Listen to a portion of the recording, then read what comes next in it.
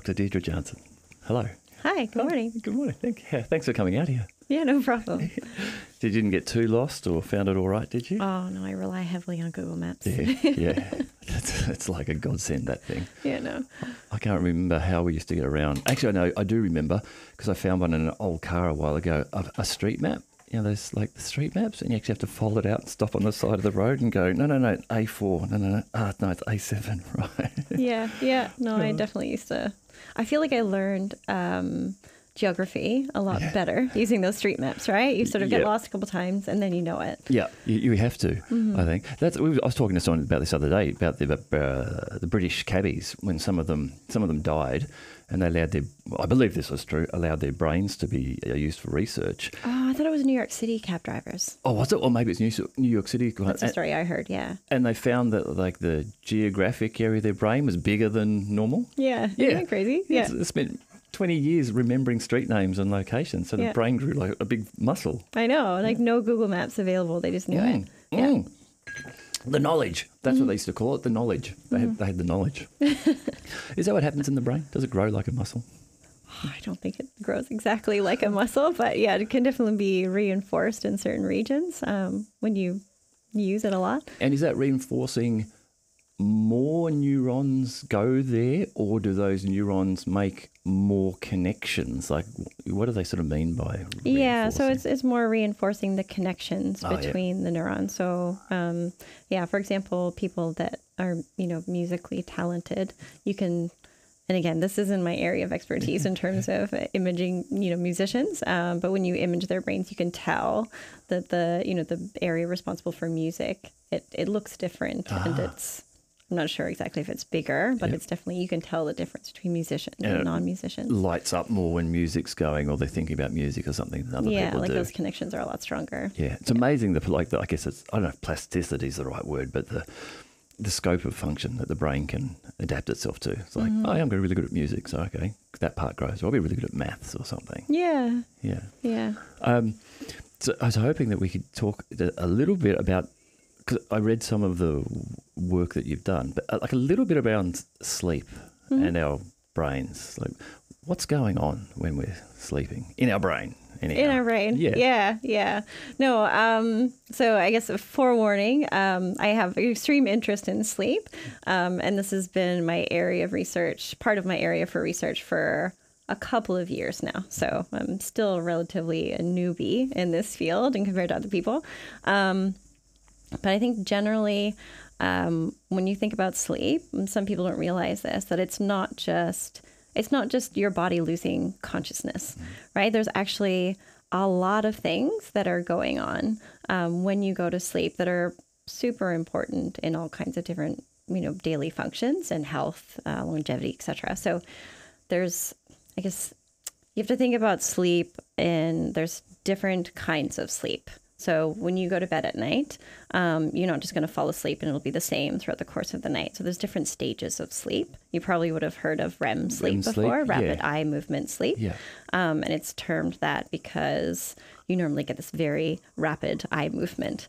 Weird. And so they've been able to stage the different kinds of sleep using something called EEG, so electric encephalography.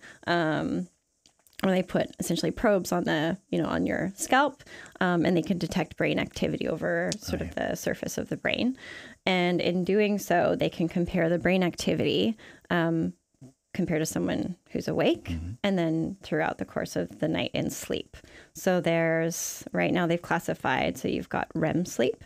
Is that your dream sleep? Is that when you're dreaming? That's, normally thought to be dreaming sleep, but you do actually dream in sort of throughout the different phases of sleep, but it's, I guess, stronger and happens more often during REM sleep. So there's REM sleep, and then there's non-REM. And then non-REM itself has been distinguished into 4 different stages of sleep. And those will sort of depend, they're classified based on the kind of brain activity that's going on. So REM sleep is really interesting. So REM sleep, if you're looking at EEG, so you're measuring the brain activity, it looks very similar to the EEG activity that happens when you're awake. It's Right. very, very similar. The main difference that you see during REM sleep is that you lose muscle tone.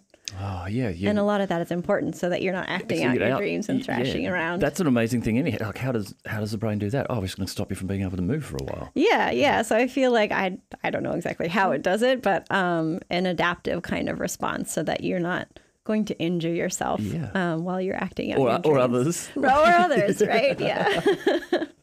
So there's REM sleep that looks very similar to waking, except you lose muscle tone.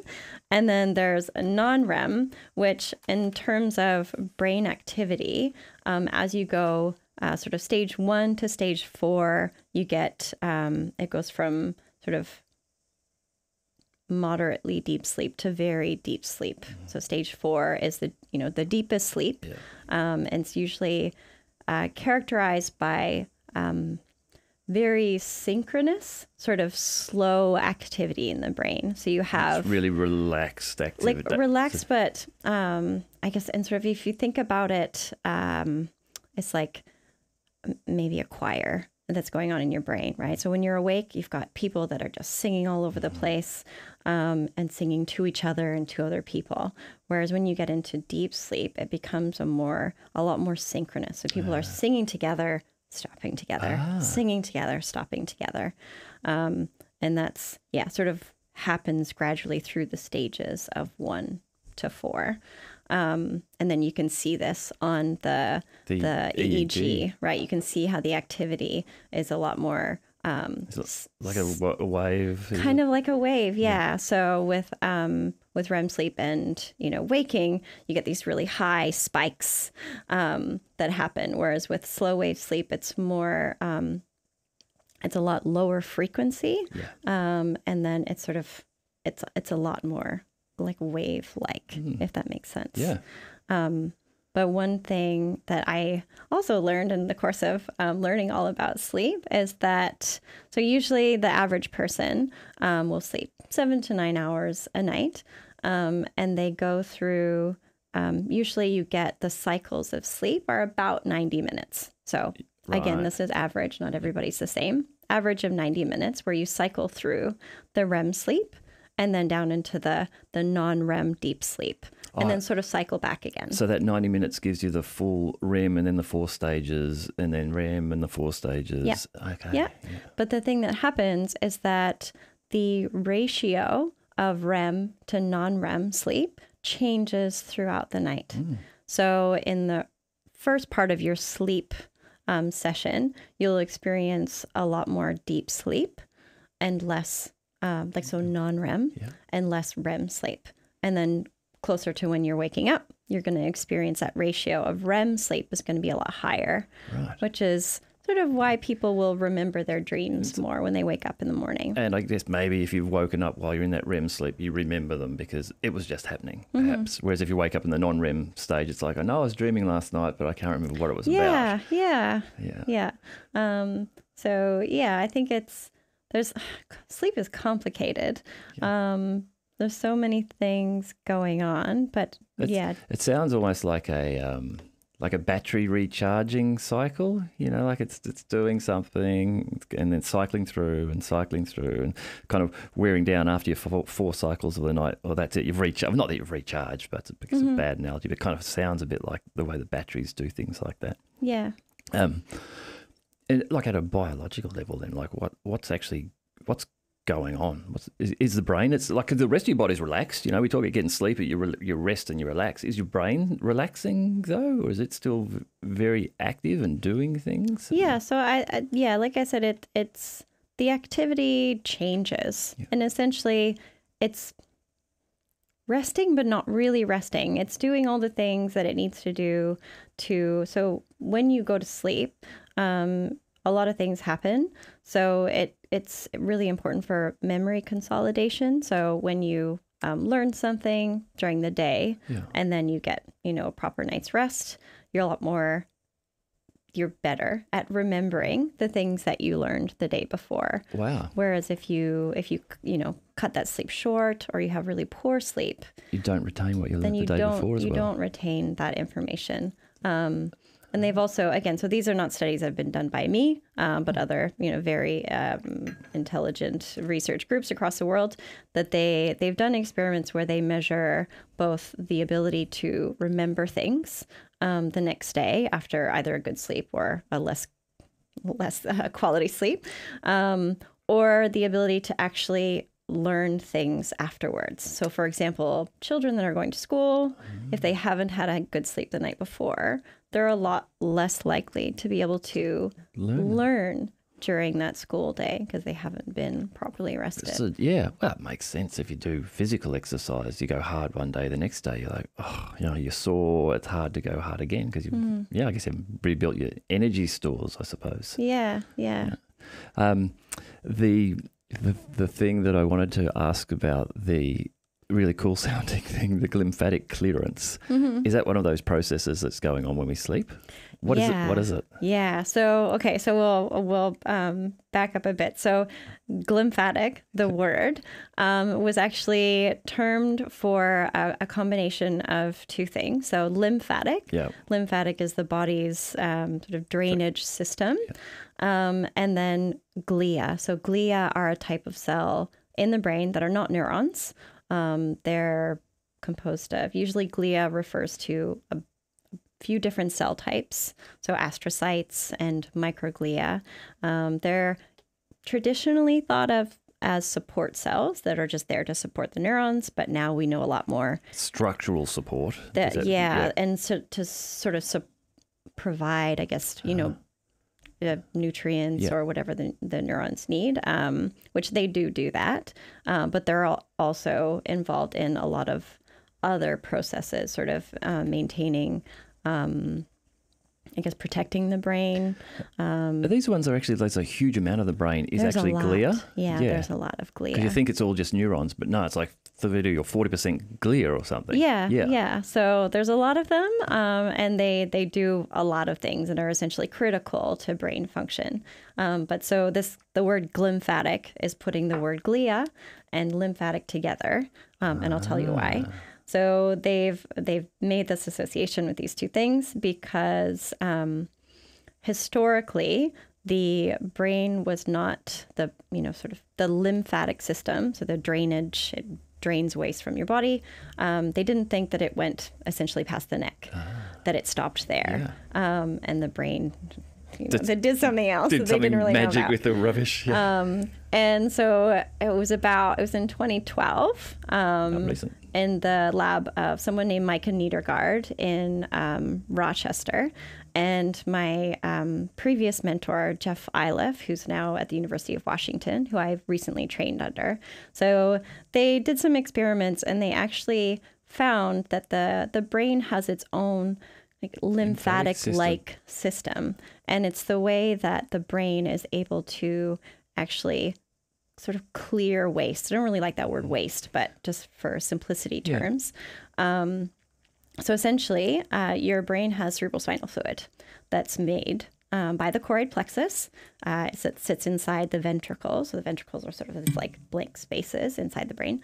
The choroid plexus makes the cerebrospinal fluid, and then it kind of flows through around the outside of the brain. And what we previously understood is that the cerebrospinal fluid is just like a cushion, kind of protects the brain from bouncing around.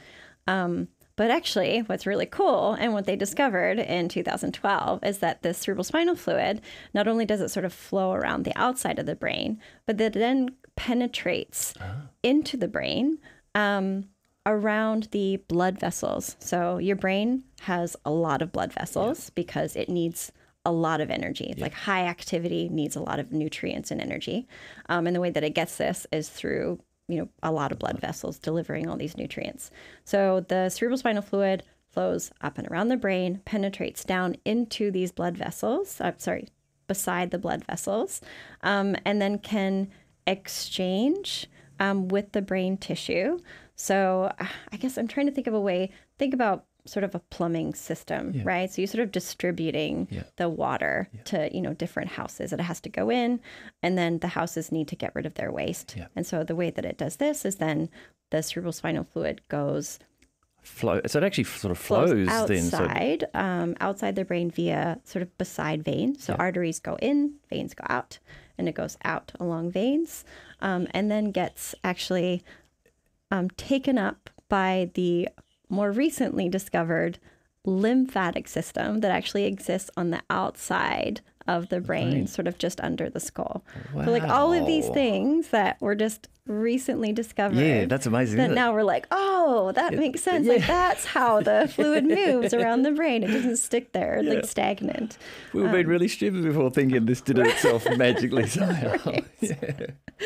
Yeah.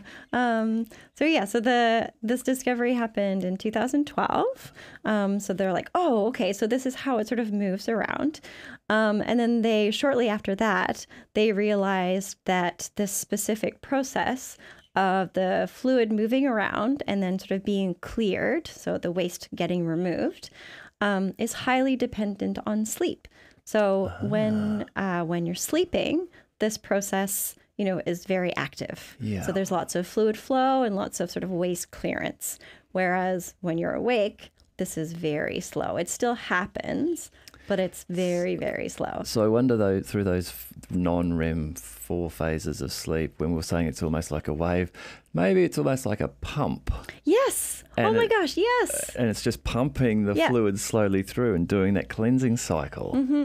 Yeah. Wow. So through a number of different studies, researchers have actually, it's sort of the, if you think about blood vessels, so blood vessels will sort of pump, right, to move the blood flow.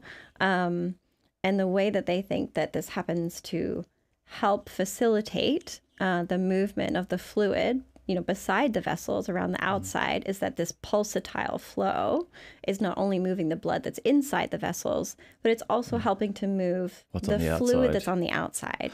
So it is like a pump. I wonder too if it's, because your chorus analogy was really good, if there are sections of the brain where I'm guessing all of the neurons are kind of firing together, like we're saying in a wave or a pulse, even at an electromagnetic level, they're probably like sending an electromagnetic wave across, and so if any particles in the cerebral fluid, which might be waste particles, I guess if they're charged, they might just then be also getting a little assistance and push along. The brain's so cool. It is, it is very cool. And I think the discovery that this process is, so it's most active during slow wave sleep. So like you said, when you've got that like most synchronous sort of neuronal activity. And then now a lot of research is being done looking into the links between sleep or, sleep disruption or poor sleep health, and how this process of clearance might be affected. And then what sort of that leads to, what happens if your brain can't clear itself? If you're a person who, for whatever reason, never gets good sleep, you want to be on 8 hours, but you get 3 hours or 4 hours of broken sleep a night, not good for your cognition. No. Is there any indications of what it does lead to? So to date, obviously there's no causal experiments that have been done in humans yet, because that takes a very long time.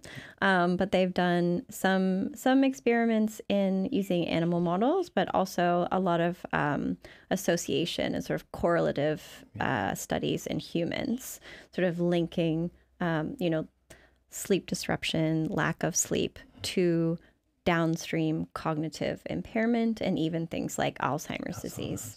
And because Alzheimer's, is that the one where you get the plaques and there's a name for it, like stringy or sticky or something? Tangles, yeah. Tangles. So, Tangles. So Alzheimer's disease is characterized by the accumulation of proteins, 2 of those being amyloid beta, which accumulates outside of cells and kind of forms these plaques that you can see in the tissue when you stain for it. And then the other thing is these, it's neurofibrillary tangles composed of tau. So both of these proteins are natural. They're, in your brain, they're supposed to be there. They do important things. But in certain cases, when they, cannot be cleared, or if there's potential, the cells are, damaged or harmed or unhealthy, then these proteins start to accumulate. So it's like feces is totally natural, but you let it accumulate around you. Right, it gets gross. It gets gross and you get sick. Yeah. But as long as you deal with the waste management, you're okay. So yeah, it makes total sense. If you're getting, and so is there direct, is there a correlation between the fact that, or can you see the process to remove those tangles that does happen with the deep sleep? Like, is that part of what you can see being cleared out, or? Okay, so that's, I think, direct evidence not. So there's a lot of linking evidence to suggest that that's indeed the thing. So they've done studies, I think both in humans and animal models, where they measure. So in humans, in live humans, you can't directly, not directly, measure the amyloid plaques in the brain. There's different ways to do it. So you can use PET imaging, which allows you to sort of see certain proteins depending on what PET you're doing. So you can see amyloid or tau in the brain, but you have to have enough of it to be able to see it. Yeah. Okay. You can also detect the protein in the cerebrospinal fluid, or CSF. But you need to put a needle into your neck and and take some out. A lumbar puncture, which are not pleasant. But they can do that, and so essentially they can measure the protein levels of these two things in the CSF, either in people that are healthy versus people that are not, or they can even do it over the course of the day. And what they see actually is that during sort of the night, when people are normally sleeping, is when you see higher levels of this stuff in the CSF because it's being taken out, coming out, right? As opposed to during the day, there's sort of less in the CSF. There's less clearance that's happening. That must be so heartening for yourself, like that discovery in 2012 that, wow, there's still cool stuff to be found out there, Yes. Like if we keep researching and looking, there's a real chance we could win the lotto here and just discover something that no one's figured out before. Yeah. That was, I remember I watched, it was an online symposium with Jeff Iliff, and he was giving a talk, and it was all about, cerebral spinal fluid, or CSF dynamics. And he was presenting, and I remember, I feel like I was quite just sort of fangirl. I watched this, like the symposium over and over again, because I was so fascinated. And I was sort of pretty late to the party. I think it was 2016, maybe and I was like, oh my gosh, I'm 4 years late. Like, I didn't even know that this was happening. And then I became sort of obsessed. I was like, I have to know. I have to, understand more about this and why it's happening, and, what is it changing and how does it affect our brains? And so I got, pretty. Oh, well, that's a whole new field of treatment options for things like Alzheimer's, what you were saying there. Yeah. Because it's just such a logical, mechanical process. If you're not cleaning your brain out, shit's going to build up and it's not going to work well. You're going to get sick. Yeah. So I think it's amazing if you really think about it, the implications that it has, because it's not just clearance, right? So it's a movement, this fluid that surrounds all of your brain cells. It's important not just in clearing things, but also just transport. So, your brain needs nutrients, all kinds of different things. And this transport can occur through the movement of this fluid. And then, so in terms of delivering things that the brain needs, getting rid of the things that the brain doesn't need. But then one of the new things that's really coming out, and which I think is really exciting, and once, clinicians and people that are giving treatments sort of get on board and get, their heads around it, it also affects drug delivery. So the brain is quite difficult to get drugs into, mostly because of something that's called the blood-brain barrier. So it's a cellular barrier that exists at the level of the blood vessels it selectively inhibits things going in and out. So it does let some things in, but it's very selective. So trying to get drugs, into the bloodstream and then into the brain is quite hard. Yeah. So some people, depending on the treatment, some actually deliver drugs directly into the CSF or the cerebrospinal fluid. But what we're now understanding about this is that the effects or the implications of sleep or even the time of day, if you give someone a drug right before they go to sleep, maybe it's more likely that it gets into the brain, as opposed to giving it in the morning and have them run around all day, sort of thing. And it doesn't get in, and the potency of the drug wears off after 4 hours, and they've effectively got nothing delivered to where it needs to go. Exactly, it'll just get sort of processed by the liver and excreted. It's making me wonder. Do you know? Have they done any work on people, say, who are in a coma or in an induced coma? Do their brains do the deep sleep cycling? And the reason I'm thinking about it is, like, let's say someone turns up, they're 65 and they've got dementia. So I keep saying dementia instead of Alzheimer's. They've got Alzheimer's, and you can go, it's because of this accumulation of junk. We're going to put you in a coma for a month and just pump your brain clear and see if that might actually make up for some of the time you lost in sleep. There's this whole range of things you could start to think about. Now, maybe a treatment. That's a weird treatment, go to hospital, be in a coma for a month.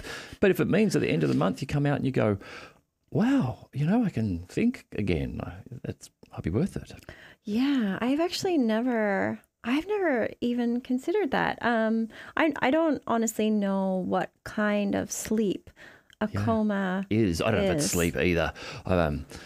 I've got a friend who's an anesthesiologist I've asked to come on and talk. So I kind of want to talk to him about what he thinks those different states are, as being conscious to being anaesthetized, what does happen in the brain.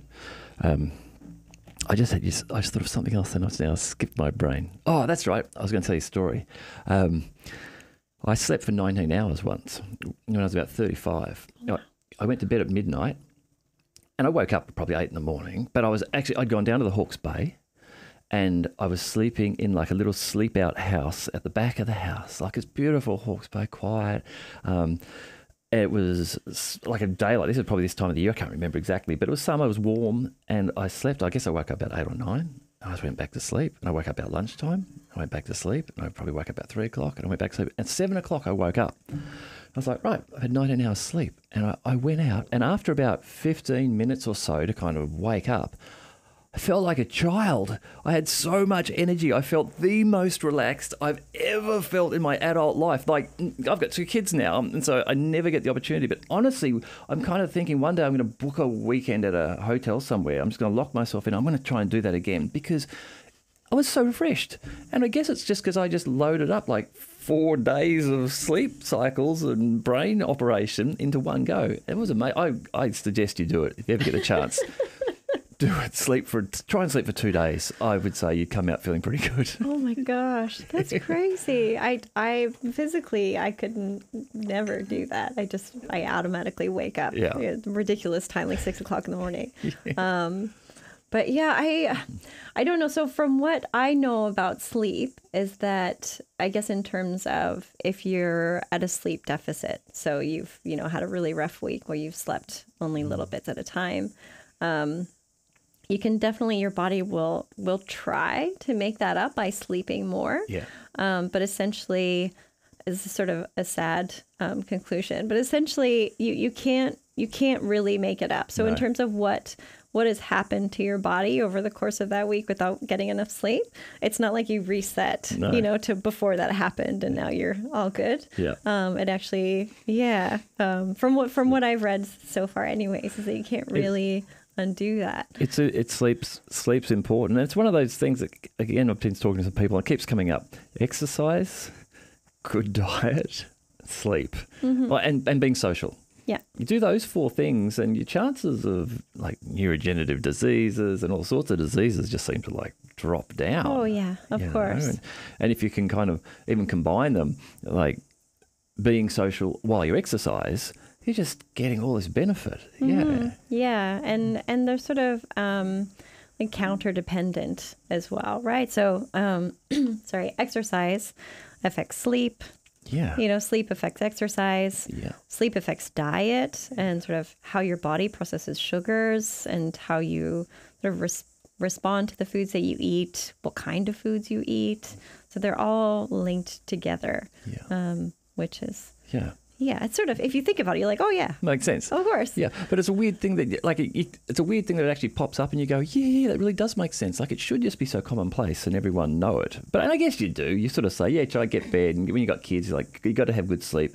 But as you become an adult, it's real easy to get into sleep deficit. I mean, well, kids are a good reason. Kids will wake you up in the middle of the night. They have nightmares or they get up early and you just learn to live with it. But it would be good to find a way. A mate of mine years ago, we were at university and we were supposed to be studying. I suppose we were studying.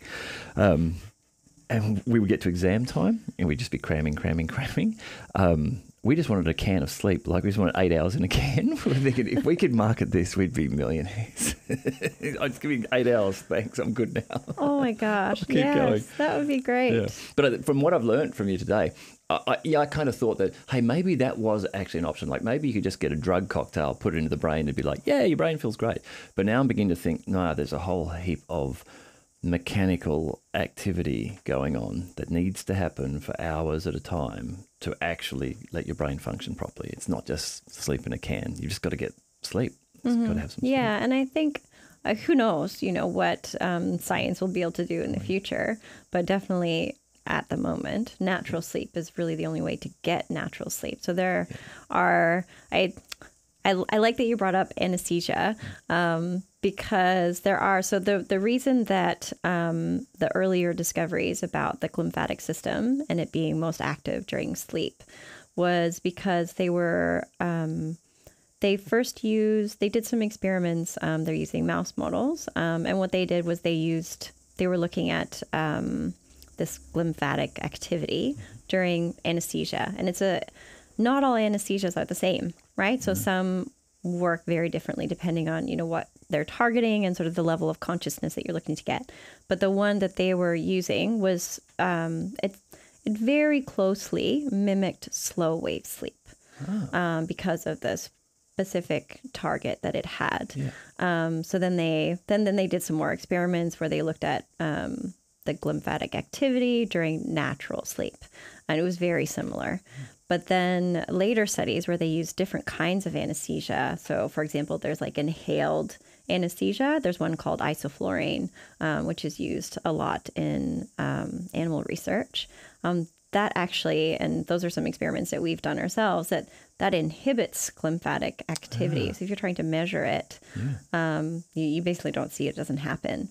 So in terms of, again, clinical applications, different kinds of anesthesias will affect that glymphatic activity in different ways. Yeah. Yeah. So, have you ever done any investigation into, like, power naps, that little afternoon nap, which sometimes you feel so refreshed after you have it? Mm-hmm. Does that, because that's not a full 90-minute cycle. So I wonder what's going on. Yeah. there. So again, I haven't, but from what I've read, power naps, again, depending on the person. So if you're someone who normally gets, a good sleep, you fall asleep easily and you stay asleep during the night, then power naps shouldn't be a bad thing. So that's sort of it's like a natural kind of lag in your alertness that usually occurs in the mid-afternoon, which, according to some experiments, is not dependent on the food you eat. So if you skip lunch or if you eat lunch, you still have this sort of dip in your alert level.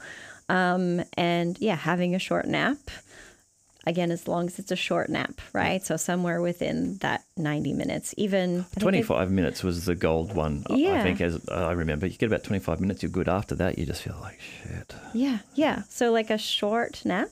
And then you wake up, and as long as you don't have it too late in the day. Okay, I'll have to go back a little bit. So the reason why we sleep, and that we sleep at certain times of the day, is because there's sort of two processes that are happening. So one is sleep pressure that builds up over the course of the day because of a chemical called adenosine that's released in the brain. Sort of as that rises, you feel increased sleep pressure, right? And then the other process that's happening is your natural biological rhythm, or your circadian rhythm. Mm-hmm. So usually when these two things are in line with each other is when you're going to get, the best sleep because you're tired at the right time, and, you're actually tired because you've built up this sleep pressure. But then, you go to sleep, you relieve the pressure, and then you wake up and you start the cycle all over again. So with naps, you sort of temporarily relieve that pressure. So if you have a nap, late in the evening, you're relieving that pressure. And then when you're it's hard to go to sleep. Right? Because the pressure isn't there anymore. So does that sleep process, the glymphatic clearance, does that work on adenosine, was it you said as well? Is that because you said the adenosine that causes the sleep pressure? Adenosine, so sleep and glymphatic function are sort of things that are different but happen at the same time. Okay, yeah. So gotcha. It's sort of whole different, as far as we understand it now, are sort of different processes but that are aligned together. Mm-hmm. So the reason, because of the glymphatic, function, works because of the synchronous activity, whereas sleep is mostly because of there's a plethora of different chemicals that are sort of turned on and turned off to initiate sleep and to stop it. But adenosine is one of the main ones. And adenosine is actually, we're drinking coffee. So what coffee does is it blocks adenosine receptors. So it stops your sleep pressure increasing for a while. Yeah, so it increases alertness because adenosine can't sort of bind to the receptors to make you feel sleepy. Yeah. That's interesting. Yeah. I drink a lot of coffee. I used to drink a lot of coffee. And then I started learning about sleep. And so now I usually 1 or 2 a day. And 1 or 2 pots a day is probably enough. Oh, gosh, pots. So I guess something to think about is the half-life of coffee or caffeine in your body. So half-life means the amount of time it takes for that full amount of caffeine to be reduced by half is about 3 or 4 hours. So usually, some people are less sensitive to caffeine than others, and this might be due to adenosine and how it works in your body, different receptors. But usually 3 to 4 hours. So as long as you don't have coffee too late in the day, then it should be cleared out of your system. Give it by the time you go to bed. Stop, but don't have it after say 4 o'clock. And if you go to bed at 10 o'clock, you've probably got a lot of it out of the system. Yeah, but some people, I honestly don't understand how people do this when they have coffee after dinner. Yeah, my dad always does, and then goes and sleeps. But he has for a long time. I'm not a nighttime coffee drinker. No. maybe an affogato or something like that, like out at dinner and have a bit of over ice cream, but otherwise not really a coffee drinker. I feel like I'm so protective of my sleep time now that I know so much about it. That you would be. No coffee. Exercise and sleep. Do people who exercise get better sleep? Yes. Yeah. Yes. Yeah.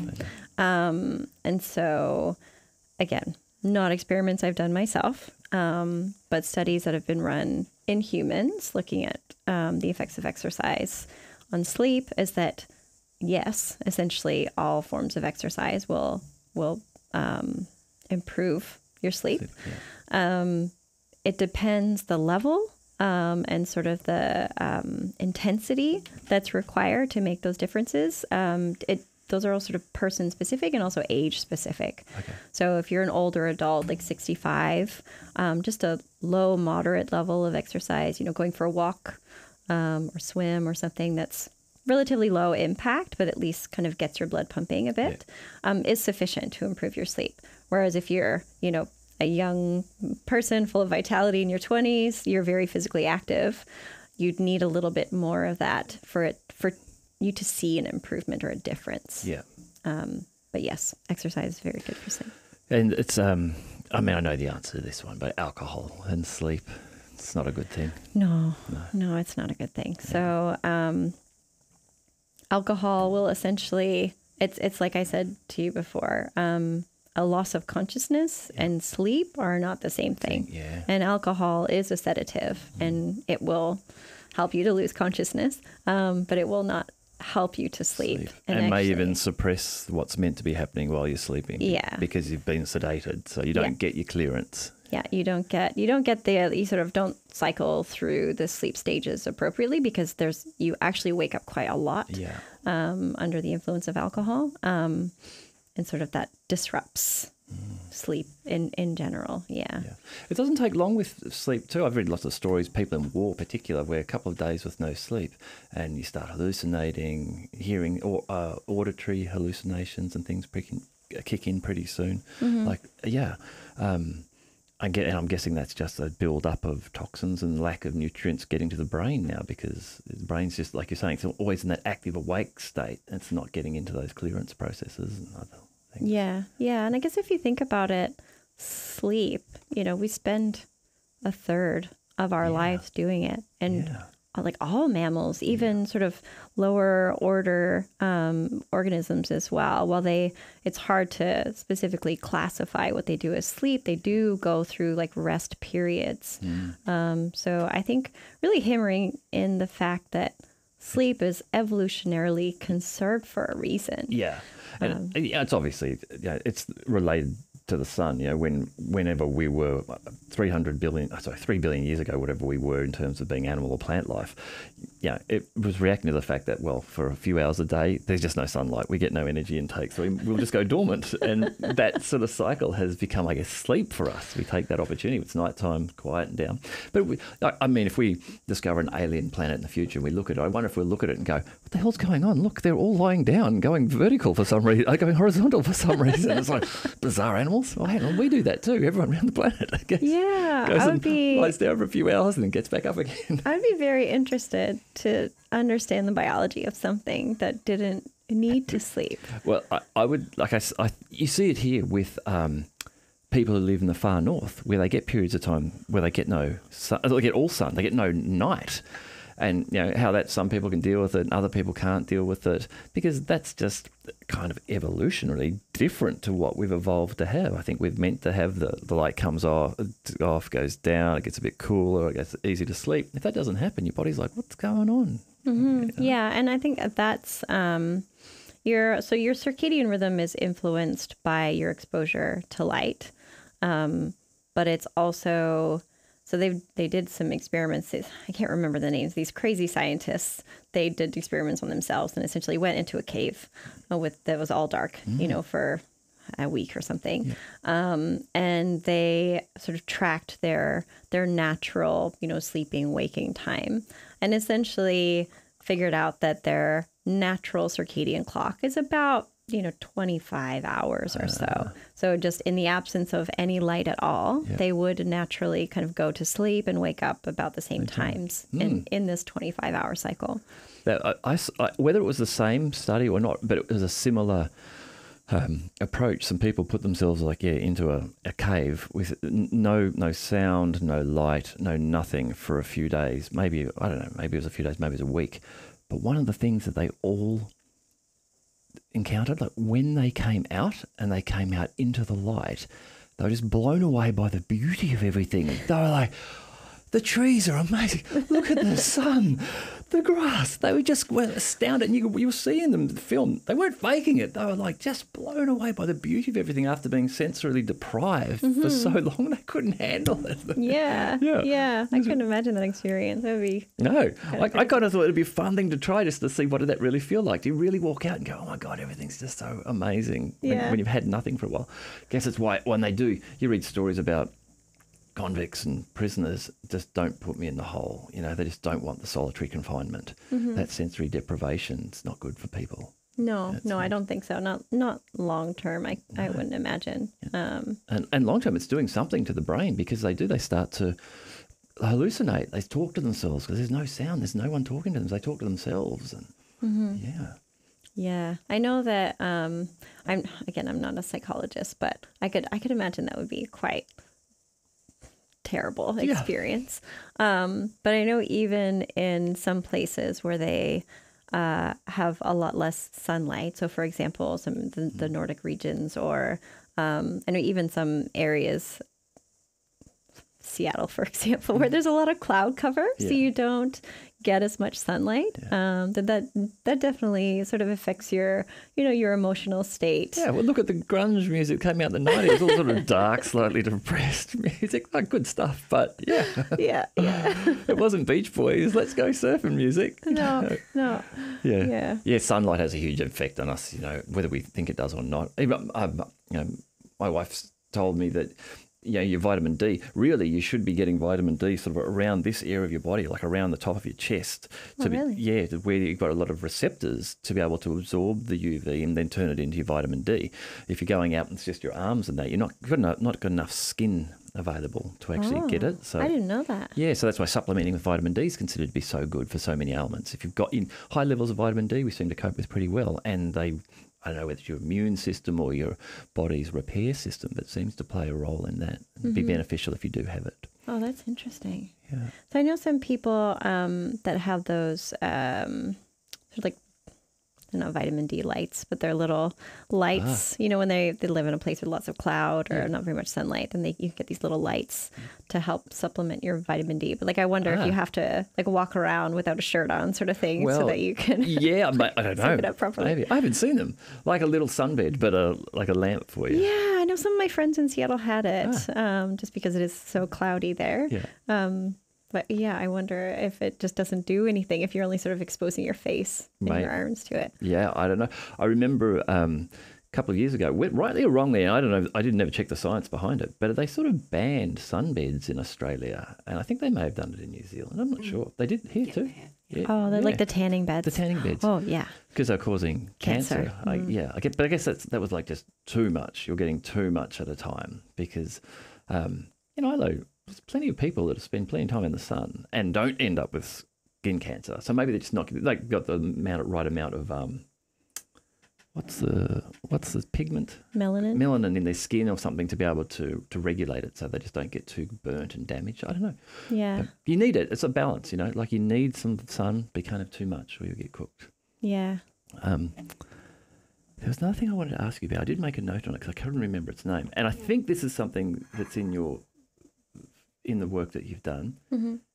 Pericytes, the cells that are in the walls of capillaries. Yeah. What are they about? What do they do? Okay, so pericytes are a cell. So I think we'll go back to what I was talking about before, the blood-brain barrier. So there's something called the neurovascular unit. So if you think of the blood vessel, it's not just a tube. It's a tube, but it's made up of a bunch of different cell types. And specifically in the brain, there's one cell type that's called endothelia, and they are the ones that essentially kind of make up the most basic part of the tube, like right? The wall of the sort of the tube. Wall of the tube, yeah. And what they do is they're very critical for the blood-brain barrier and how they wrap around. I'm trying to describe this in audio as well. So they wrap around and sort of link to each other by things called tight junctions. So they're proteins that kind of form links between the cells so that they inhibit any sort of movement of things from the outside of the blood and then into this blood vessel. And then around the outside of the endothelia, you have pericytes. So they're another cell type, and they kind of wrap around. They are critical and required for the formation of the blood-brain barrier. So if you don't have these cells, your blood-brain barrier doesn't form properly. And essentially in different kinds of animal experiments, the brain doesn't develop properly either. Yeah. So they're needed there. And they also, so they can send signals that are essentially proteins to these endothelial cells, and then sort of receive signals from the endothelial cells and then pass them on into the brain as well. So they're part of this thing called the neurovascular unit, which is endothelial cells, pericytes that sit and sort of wrap around on the outside. And then on the outside of sort of that is also you'll see astrocytes. So astrocytes are a brain cell that are a kind of glia, and they're called astrocytes because they kind of look like stars. They're beautiful cells if you look at them. And sort of they also sit sort of around the blood vessel, providing support, but also communication for sort of blood to brain to, provide glucose, nutrients, things like that, and to stimulate. So when the brain becomes active, so you've got neuronal activity, the neurons need energy. So they do something, they signal to the astrocytes saying, I need energy. The astrocytes signal to the pericytes, signal to the endothelial cells to pump blood faster because they need more energy, right? So that's sort of amazing. Yeah, it's a really cool system. And these pericytes, so I did a lot of work here in Auckland for my PhD. We were looking at these pericytes because we get them Okay, so the work that I did, it was using donated human brain tissue from the Neurological Foundation Human Brain Bank, and then there's a Hugh Green Foundation Biobank. So we get human brain tissue that we can stain so that we can characterize disease, but we also get tissue that we can actually take the cells and we keep them alive in a dish, and then we can look at sort of what they do in response to different things. So, for example, in the case of Alzheimer's disease, but also a lot of other brain diseases, there's a lot of inflammation. And we're sort of trying to figure out like how that inflammation happens. Is it coming from the blood? You know, is it signaling through pericytes? Oh, wow. How is it getting into the brain and causing these problems? So when you say inflammation getting into the brain, can you tell me a bit more about that? Like, what is that? When we say inflammation, are we talking about like white blood cells or something getting into the brain, or cytokines or something getting into the brain, and they shouldn't be in there? Yeah. So essentially, or too many of them. Yeah. Essentially, I think I'm okay. Yeah. Thank you. Essentially, inflammation usually thought of to be like sort of heat and immune response. So your immune cells responding to either an infection or an injury or stress or something like that. Okay. So inflammation in this case, and how we were looking at it, was the response to cytokines. So, for example, if you have inflammation in your body, in your blood, you've got an infection or something, is that able to then, in any way, signal into the brain? Does the brain know that your body has an infection? Yeah. And so what we saw essentially is using these cell culture, so the brain cells in a dish, that these pericytes and endothelial cells, so they can detect cytokines that could be released by immune cells or things in the blood, and then they can propagate those signals. So it's possible that in cases of, systemic inflammation, or like any kind of inflammation that you have in your body, that is then sending signals through these, cells in the blood vessels into the brain. Yeah. And so essentially that's kind of, and then once you get, inflammation is not always bad. You need it in certain cases, like response to an infection or injury.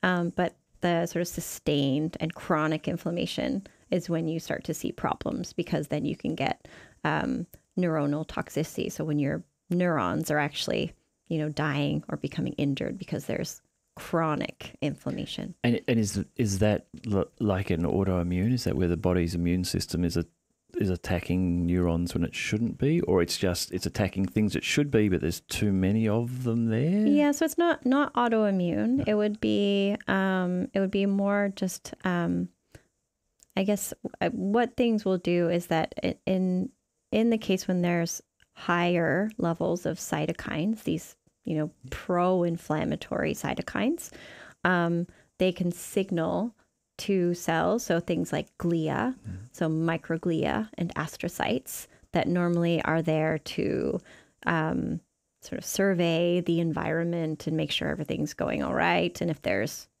bacteria or any kinds of other bad things that shouldn't be in there, they can get rid of them. They can get, I guess, hyperactivated, and they'll start getting rid of things that they shouldn't, and sort of pruning potentially neurons. But actually the cytokines themselves, if you have cells in a dish, some neurons, and you put cytokines on them, it's actually bad for them. It can cause the neurons to die, depending on, how much and how long. And so if somewhere in your body's producing too many cytokines, it's getting into the blood and going up to the brain, and that's going on all the time, some of those cytokines might be triggering the pericytes, and they're telling the glia, hey, get rid of stuff. And they're like, okay, we'll do it. But they really shouldn't be. And they're getting overworked, and they're starting to be detrimental to the brain. Yeah. It's so complex. It's quite complicated. It's so complex. It blows my mind how mechanical it is. Like as a kid, I thought about brain and cells, and it was just all magic. Like, yes, you've got cells, you're made of cells. Wow, that's amazing. Mm-hmm. But then when you you start to, well, not me look, but I start to see things now on YouTube where there's 3D animations of what's going on inside the cells. Aren't those cool? And there's these things walking along, carrying out bags of rubbish, and there's other things that are like ladders, and they're building connections with each other, then breaking them down again. It's like, it's so complex. Yeah. It's insane. Yeah, and I think that's why we're still, you think we've been around and we've been doing this research for, decades. Why don't we understand how the brain works? It's very complex. And it's all, like we can communicate. We think we're clever, and we are clever, but we can communicate. We can use words, and we can use visuals and touch and all these sorts of things, and smell. And these guys are using stuff like shape and electrical charge, like the shape of a protein, the way it's folded then determines on how it interacts with a cell. And if it somehow got folded slightly differently, no, it doesn't work. It's amazing. It blows my mind, that kind of stuff. Yeah. Yeah. And so I think just trying to understand how things work, but then the more you learn that you don't understand, right? And you're like, oh, well, I looked at this protein, and when I do this one thing, this one protein changes. But what about all the other proteins? And then that's one cell. But what about the other cells? Yeah. And then that's one organ. But what about the other organs? And how are they all acting together? Because they are. Yeah. We're just not always looking at it. Well, this was amazing for me to hear about these pericytes, that they're communicating from what's in the blood through to the brain and getting tapped on the shoulder. Hey, we need some more glucose. Okay, hey, you guys, can you pump a bit faster? How does that get evolution, man? Like that's just, I can see why people are like, no, there has to be a creator. That level of detail, no, that just can't evolve. But well, you give it a couple of billion years, it probably can. Yeah. But still, it's insane. It is, yeah. It's crazy complicated. Yeah, it really is. So you're from Seattle. Did you study in Seattle, or have you done your study here in New Zealand? Yeah, so I have sort of a crazy career trajectory.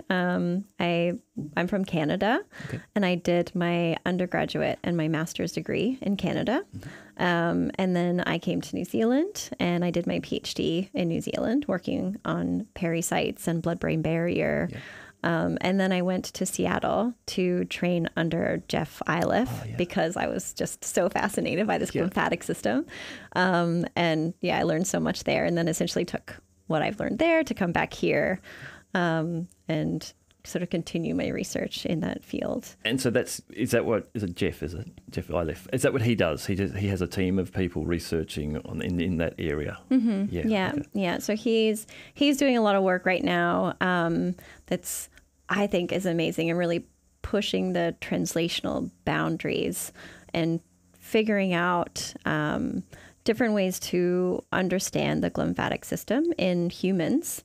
And how to measure it in humans, and then how we improve our knowledge and our understanding of this process, and how we can use that to help people in different conditions, people that don't get enough sleep, people that are suffering, or might go on to suffer from dementia or Alzheimer's disease, or people that have suffered traumatic brain injuries. That's also another case where this lymphatic system may be impaired.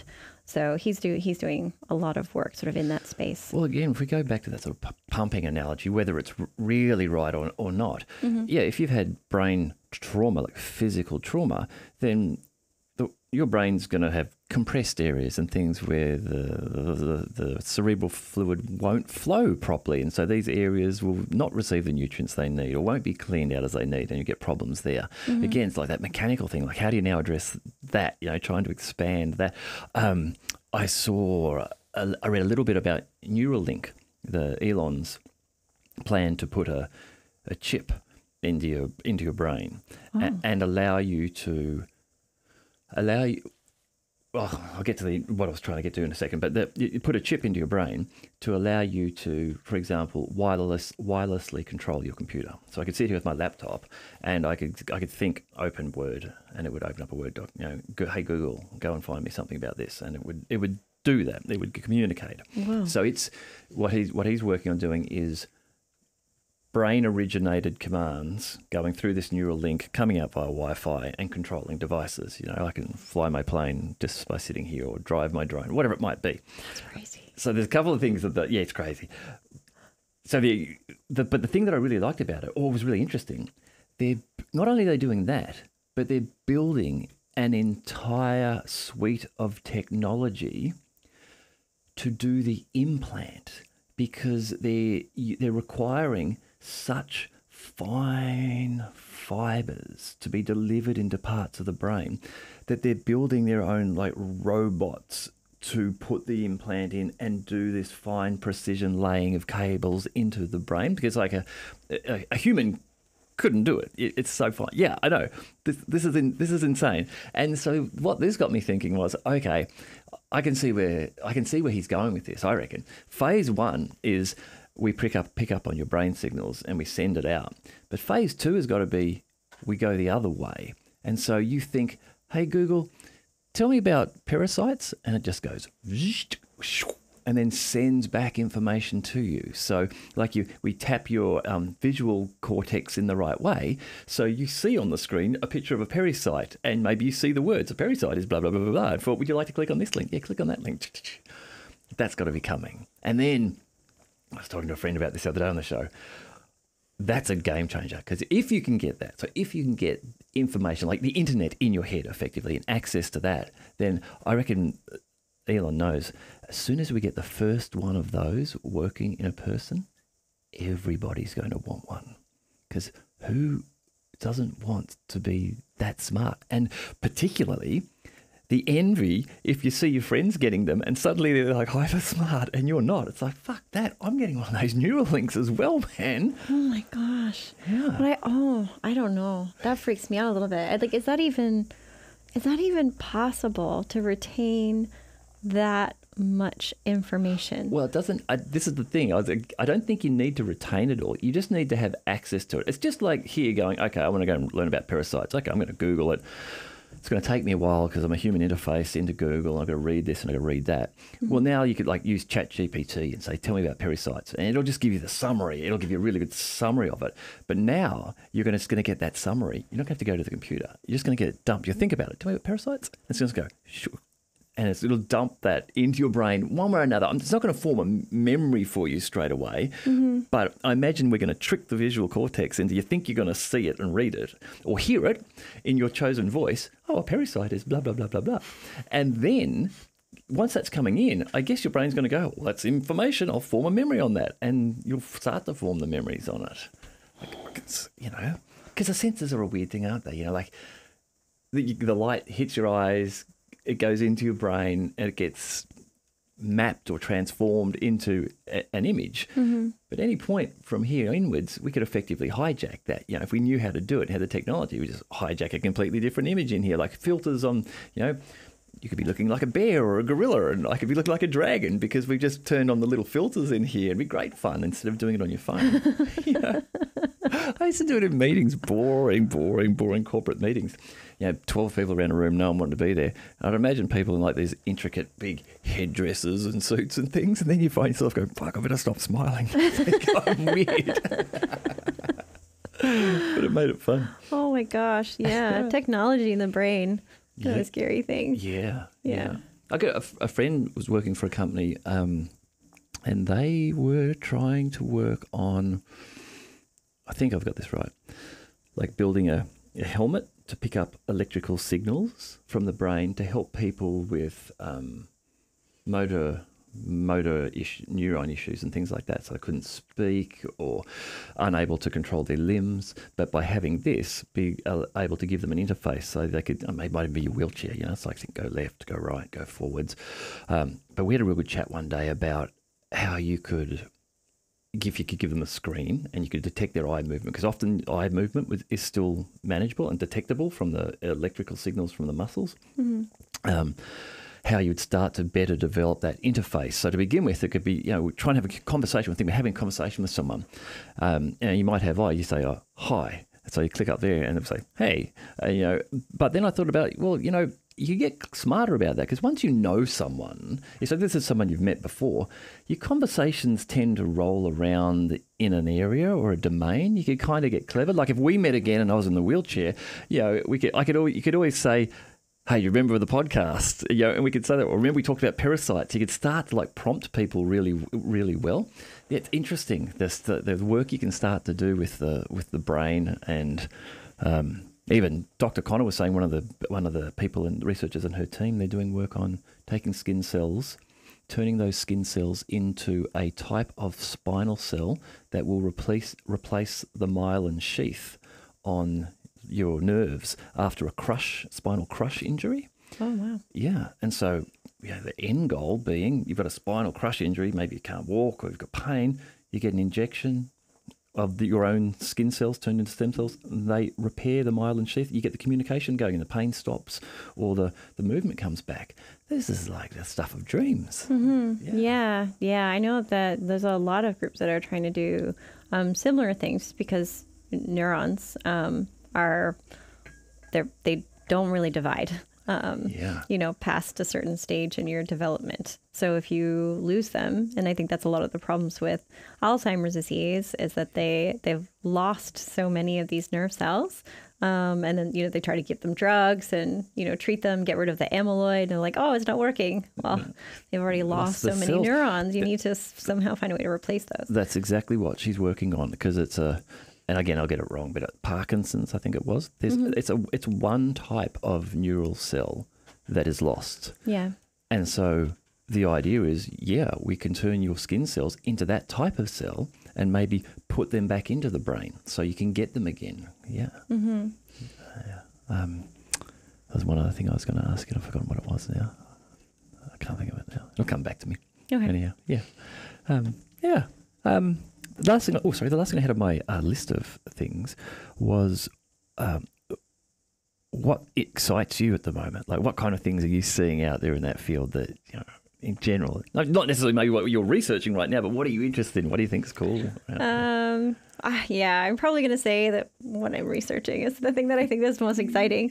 But right now, and I think you mentioned this in the email, so you might have saw it somewhere. I'm doing a lot of research right now surrounding something called the choroid plexus. That's right. And it's, I feel like, very undervalued and underappreciated because it's kind of small. It's sort of super weird and it's very difficult to. Sounds like some people I know.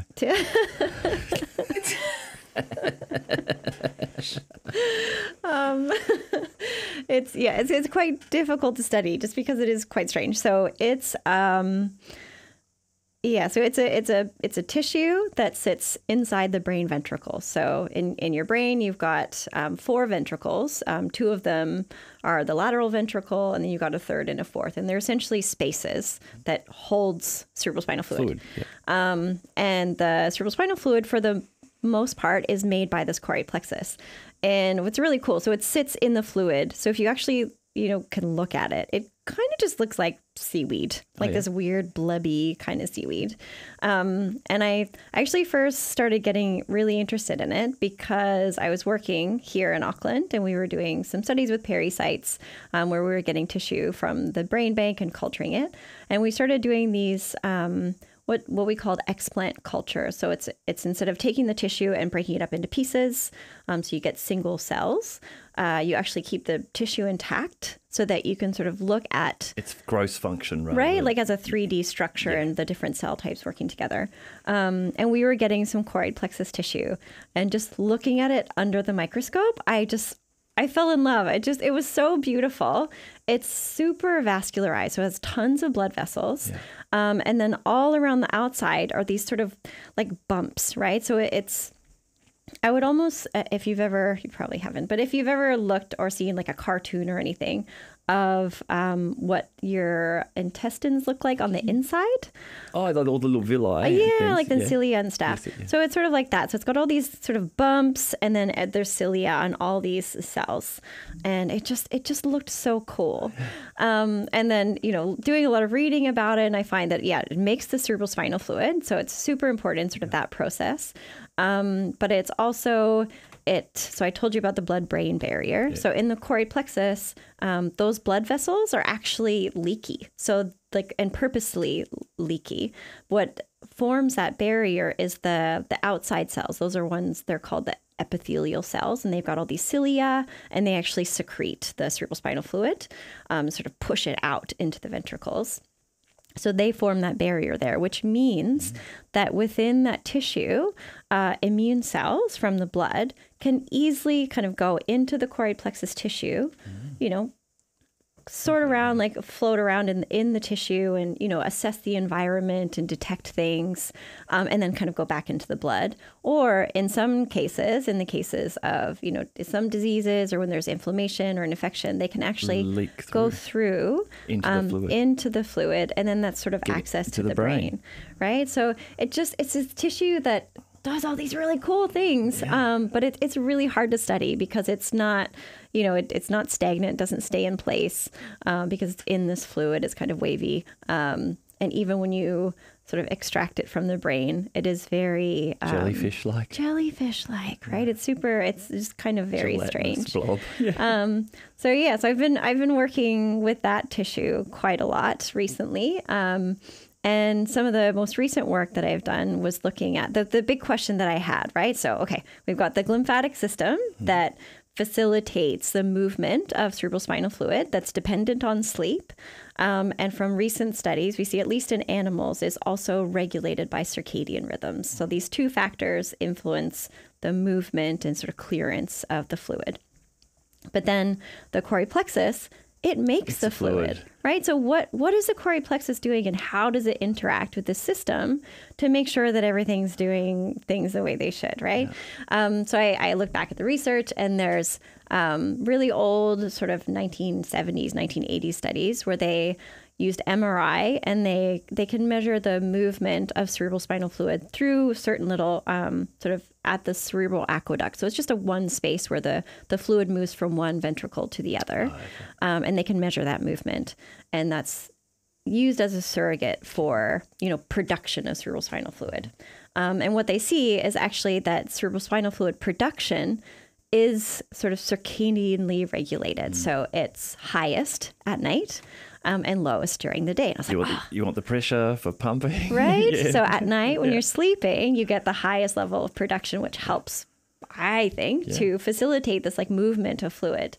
So then I did some experiments when I was working in Jeff's lab, looking at the impact of, sleep or circadian rhythms on the function. And I was looking at gene expression. So what genes are changed in this tissue specifically, because genes could be related to, production of the fluid. They could be related to immune function or to the, the secretion of trophic factors or nutrients from that. So, so a lot of interesting stuff that I've looked at is from that sort of paradigm. How do you identify the genes that are related to that? What's its name again?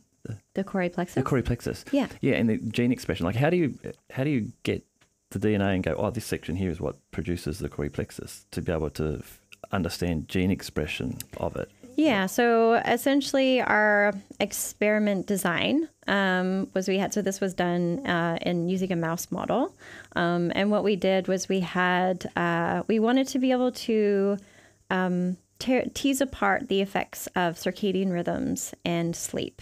So stop me if I'm making things too complicated, but we had 3 experimental conditions. So one was we extracted tissue from the animals when they were in their normal awake phase, or from their normal sleeping phase. But then we also had a condition where we had these, they're called sleep fragmentation chambers, and it's essentially, it's very gentle. So they're in a cage, and there's a bar that kind of slowly sweeps across the bottom of the cage at regular intervals. So sort of stops them from sleeping. But it's very short term. It was only for a couple of hours. But just to be able to dissociate sort of the sleep effect from the other one. And essentially what we saw, and then we extract the tissue. We take out the RNA, which is the sort of the genes that are being actively kind of made. Yeah. And then we look at the differences between the different conditions. Right. And what I thought was I thought that sleep was going to have a big impact, but in our situation, it didn't. It looked like, in terms of gene expression, at least, The circadian rhythm? it's the circadian rhythms that were dominantly, regulating gene expression within this choroid plexus. So sort of going back to the idea that sleep and circadian rhythms, when acting in sync, you sort of have optimal conditions for, sleep and all kinds of cognitive things, right? And it sort of looks like it's the same thing, that when you've got the choroid plexus potentially producing, the highest amount of cerebrospinal fluid, which may be dominated by gene expression and circadian rhythms. And then when it acts in concert with the glymphatic system and sleep, then you're sort of having like the best case scenario. Best time for sleeping and getting the benefits of that system operating. So the circadian rhythm, can you measure that for yourself? Like, can you take blood or something and go, oh, I'm at the high point? Are there chemicals or drugs, not chemicals in your blood or indicators or something, so you can actually figure out when that rhythm is? Yeah. So I think that the most reliable way to do that is to measure gene expression. So the circadian rhythm is controlled by, in the brain, it's the suprachiasmatic nucleus. So that essentially is like the master clock regulator in your brain, and then helps to send signals out to the rest of your body and regulate the circadian levels of your whole body. So essentially every cell has its own circadian rhythm. So you take a cell out of your body and you put it into a dish, you can measure these circadian specific genes and they'll fluctuate, right? So after being out of the body for a while, you'll sort of lose that rhythmicity, but you will see it at the start. So you can measure gene expression of clock genes in a person over time. I wonder if you could just use that and go, oh, look, given my circadian rhythm, there's no point going to bed now. I'm not going to sleep properly anyhow. I might as well wait till midnight or something. Or shit, I should get to bed soon because I'll probably actually go to sleep easily. Yeah. So actually, this is crazy. And this is also something that I've only learned recently in the past couple of years. If anyone's interested in this, there's a really good book by someone named Matthew Walker. So he's a sleep researcher out of UC Berkeley. And he's written a book called Why We Sleep. And one of my friends was reading that and he mentioned it to me. And this was around the time that I started being obsessed with the glymphatic system. And so I read the book and it was amazing. But it really goes over so many things about sleep. But one of the things that he also talks about is chronotypes. So if you think about it, if you think about the people that you know, and if you know anything about their sleep patterns, there's some people that naturally wake up early. I'm one of those early people. There's some people that naturally wake up late, go to bed late. So for example, my husband, he is the opposite chronotype to me. So he's like a night owl. And I used to always think like, goodness, like, why can't you just wake up early? And then, we can be in sync. But actually that chronotypes are apparently sort of genetically attributed. So this is something that you're born with. It's not something that you can easily really change or control adapt. or change. That your circadian rhythm is just naturally set at a sort of a certain time. And while you can force yourself to go to bed, earlier or later, You struggle to sleep. you probably. struggle. You don't get as good a sleep Yeah. as if you sort of went to bed at a natural time. Yeah. And it's also, you see the downstream effects of that. So they've done some studies in humans where they compare,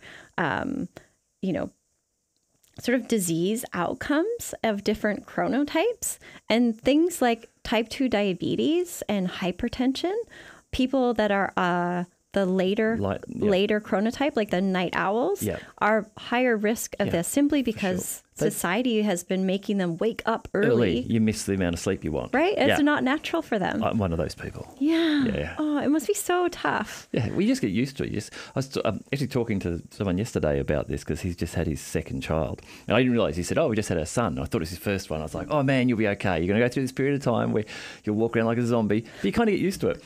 And for me, it's been nearly 10 years and I'm still kind of just in that zone with the kids. But I've certainly become accustomed to being slightly sleep deprived. I know it's not good. I'll probably end up with dementia because of it. But I do feel as though at some stage in my life, I've got to get into a routine. I think as the kids get a bit older, it will help of, okay, I'm going to go to bed when I need to go to bed. But I'm going to get up when I need to get up, not when they get up. Get some more sleep. Yeah. And I think this is something that I try to emphasize when I'm talking to my parents about, all this cool stuff that I've learned about, and they, they're asking individual questions about them, right? And they're like, oh, but I feel okay, and I only sleep 5 hours a night. And I said, yes, but you can't really, you can't do the experiment on yourself, right? So if you deprive yourself of sleep for, 5 hours a day for 2 months, unless you then have 2 months of good sleep and you sort of measure your, brain function or your emotional stress or something. You need your control group to compare right? against. You need to do that experiment because, like you said, you can just adapt. Yeah. You can also adapt to a certain level of starvation. It doesn't mean that you're going to be functioning optimally. Right. Yeah. So I have kids as well. So I went through the zombie phase and thinking back now that I prioritize my sleep quite severely. Back then when I was not sleeping, I was an emotional wreck, just like stress levels, emotions, because you're constantly exhausted. Yeah. Yeah, it's just worn out. Yeah, like you can deal. I got by, I survived. Yeah, I know, but not optimally. No, not at all. No. Hey, look, thank you so much for coming in. It's been really nice talking to you. Yeah, no, this has been great fun. Oh, good. I'm glad you enjoyed yourself. Yeah. That's actually really important for me. And so far, everyone who's come on really has enjoyed themselves, which I felt great about, Yeah. But try and make it fun, and it must be fun being able to have someone listen to you talk about the things you're interested in. Right. If for a you think while. about it, like we're scientists because we're passionate about what we do. So when someone says, "Do you want to come talk about it?" Yeah. Yes. Yeah. That's awesome. Yeah. I've been trying to talk to my friends about it, but they're engineers and they don't care. Oh, cool. Thanks a lot. Cool. Yeah. Yeah. Oh man, such an interesting topic. Like the thing I was going to ask about.